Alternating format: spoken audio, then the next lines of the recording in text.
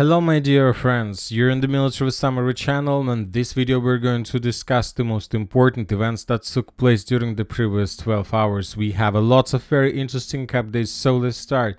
And first we're going to talk about the South Donetsk direction, where the Russians from one side continue the negotiation process with the Ukrainians in the city of Vuhledar. On the other side, the Russians continue their offensive operation on the flanks.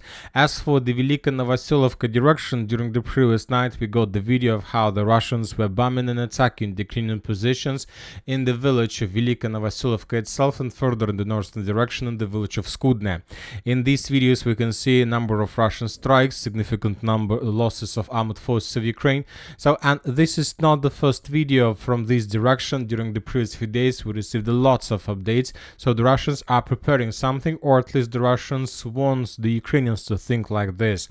Now let's talk about the stronghold of Vuhledar. As you can see, we haven't received anything that according to changes or additional progress of the Russians in the citadel itself, and we can understand this. There is a negotiation process, but we see that Ukrainians still hasn't surrendered. So what is the reason? The thing is that the main corps, the main brigade in the citadel is the 72nd Mechanized Brigade, which is responsible for huge losses of the armored forces of Russian Federation for the previous 2.5 years of siege of the citadel. I'll remind you that since the beginning of the special military operation, the Russians made a lot of attempts to take under control the citadel, but every single time the Russians were completely defeated by the Ukrainians, mainly by the 72nd Mechanized Brigade. So now we understand that the soldiers of the 72nd Mechanized Brigade don't want to be captured by the Russians.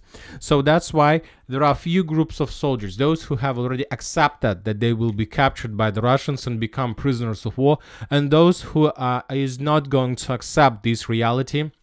And during the day before yesterday, the day before yesterday, and the previous night, this group who doesn't want to be captured by the Russians are making more and more attempts to break through the encirclement and to move in the direction of Bogayavlenka. Just to remind you, yesterday we got the video how the Russians were bombing the central, the northern and the northeastern part of Vuhledar with lightning shells, with the thermobaric shells, trying to destroy the concentrations of Ukrainian forces in this part in the convoys.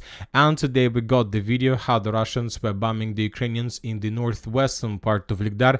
The same story, the Ukrainians were planning to concentrate, to accumulate some, to create some convoys and to begin the breakthrough operation, but the Russians destroyed their formations and attacked the possible area of the concentration. So no chances to escape. Probably during the previous night there were a few groups that were managed to move as far as possible, but there also were destroyed somewhere along the tree lines.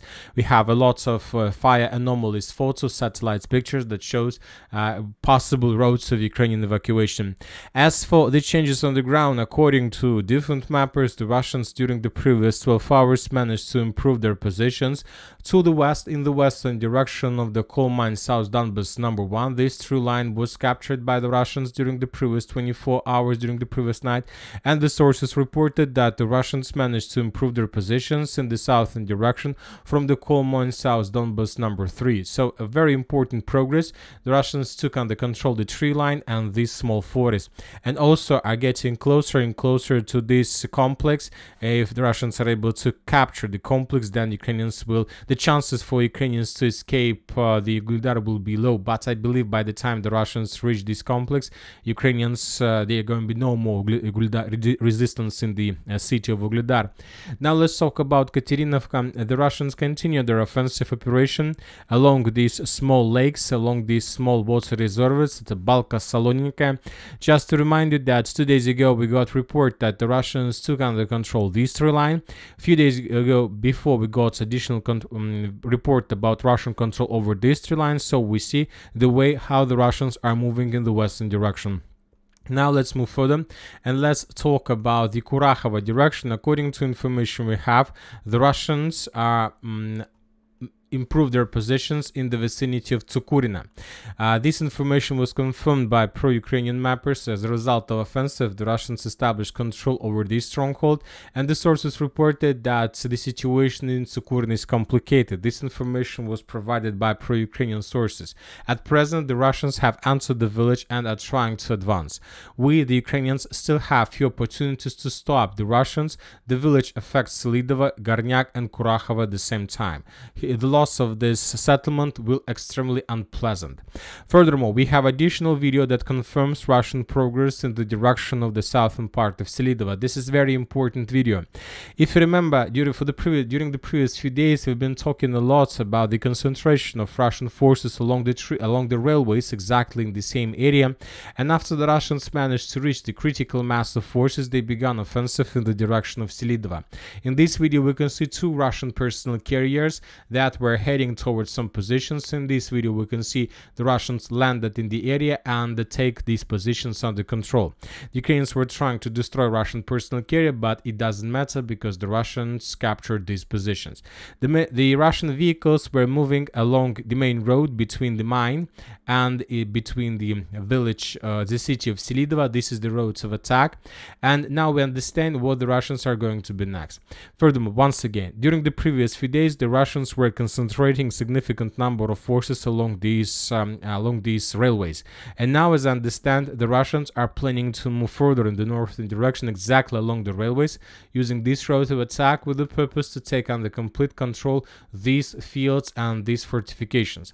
If the Russians are able to do this, then Ukrainians will lose any chances to counterattack and to break and to take the initiative back in their hands, because this is going to be already semi-encirclement of the city of Selydove, at least from the south, from the southwest, from the southeast, and from the east. Now let's talk about Marinovka. If you remember, just yesterday, the Minister of Defense of Russian Federation reported that as a result of clashes, the Russians took under control the village completely. And this morning, we got additional updates, additional advance of the armored force of Russian Federation for another true line in the direction of the Selydove from the north. The Ukrainians continue making attempts to counterattack the Russians with the stabilization of the situation, with the purpose to stabilize the situation, but everything that comes in this area are being destroyed by the Russians as a result of FPV drone attacks. Now let's move further. We have additional changes on the ground on the original Pokrovsk direction. We have another video that was published by the 25th Air Mobile Brigade of the Armored Forces of Ukraine. In this video, we can see a number of FPV drone attacks on the Russian positions, and one of the episodes, exactly this one, was geolocated exactly in this point. So summarizing everything, the Russians during the previous night, 24 hours, managed to improve their positions along these three lines as well, and to get as close as possible to the village of Sukhoy Yar and Lisovka. Additionally, we have reports from different mappers about progress also in the western direction. So if we zoom out, we're gonna see that everything looks like the Russians are trying Selydove in pincers. There is an attack in the southern direction, like this one. There is attack on the line between Novogrodovka, Marinovka, and then in the direction of the coal mine. And another way of roads of attack is Novogrodovka, Lisovka, Dachinske. If the Russians are able to complete all these attacks, all these roads, Selydove would be completely encircled by the Russians, and this is going to be another either Cauldron or operational encirclement, and Ukrainians most likely would be forced to fall back. As for Mirnograd direction, we have additional progress on the ground along the railways. The Russians managed to improve their positions a little bit, and as for the Guitar stronghold, we see that the Russians improved their positions as well to the northwest of Mykolaievka and to the west of Guitar stronghold. Very important progress. The Russians took under control additional stronghold, this one. The Russians took under control these small facilities, and the Russians are heading towards the next stronghold, and we're talking about this one. If the Russians are able to take this stronghold under control, this is going to be complete disaster and the beginning the battle for the Pokrovsk agglomeration. Now let's move further. As for Toretsk, the third day in a row, we continue receiving updates about additional progress. As for this part, as for this dense network of the fortifications, according to different mappers, the Russians managed to finish the battle for this stronghold and for this fortification area. And this report we received from pro-Ukrainian mappers. Based on this video, based on this post, we have adjusted the map as a contested area.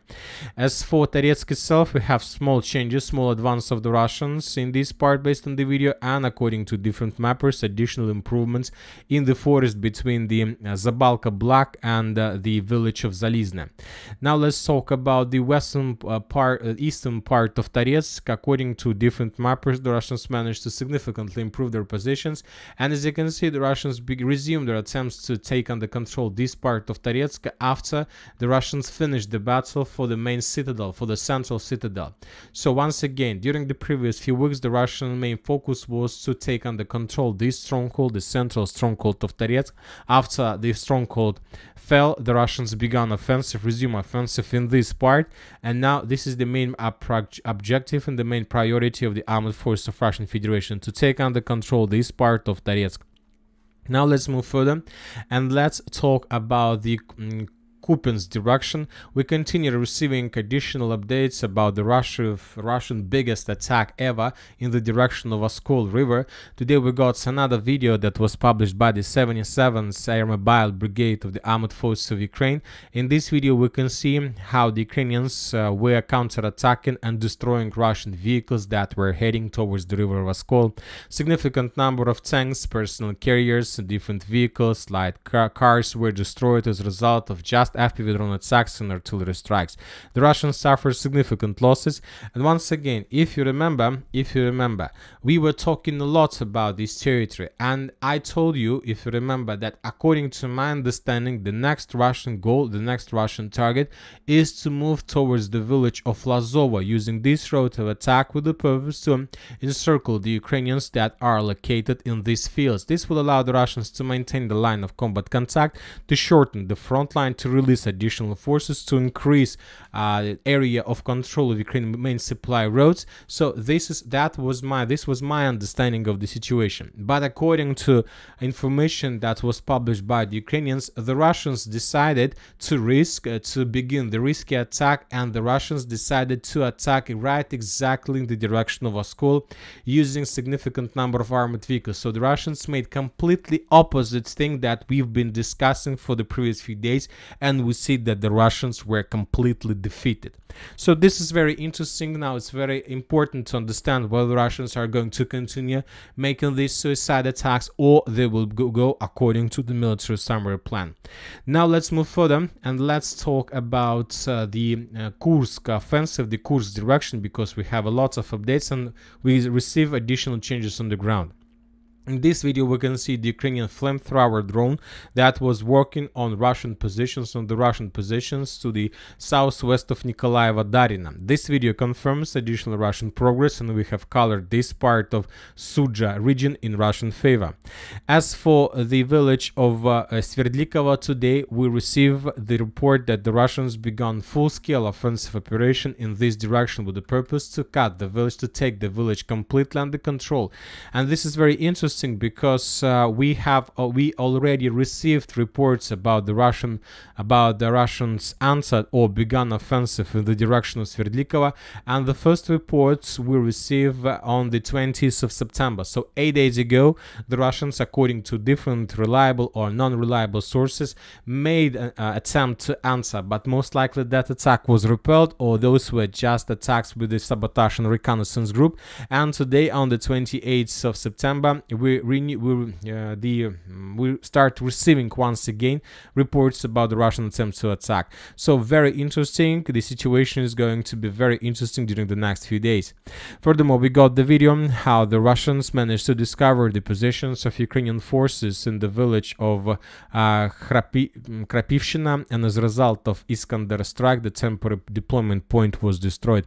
Now let's talk about Kiev. We have additional reports, and most of them very interesting. The Netherlands will transfer 24 F-16 jets to Ukraine, where they will be turned into scrap metal. Of the promised 18 jets, 14 are already in Romania, training Ukrainian and Romanian pilots. So this is the situation, but we still haven't seen F-16s in combat. We just continue receiving significant updates of how the Russians, with the use of Kinzhal hypersonic complex, were attacking the airfield in Starokonstantinov. Trump After meeting with Zelensky, Trump said that his victory in the election would help prevent World War III. He added that he had a great meeting with Zelensky.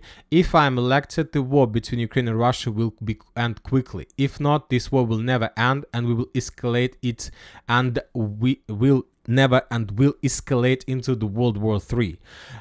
Furthermore, we have reports that according to information we have, that Western countries, Joe Biden hasn't authorized Zelensky and Ukraine to use long-range missiles deep inside the territory of Russia, and we understand why. Because currently there is a very, very big conflict is escalating on the territory of the Middle East. As for now, we're not going to talk about the situation in this area, but obviously the situation is going to be escalating and intensifying more and more. And that's it for the short video. Military Summary channel reminds we condemn any violence in the world. Thank you for watching. Subscribe to my channel, put your likes, join my Patreon, and have a good day. Bye bye.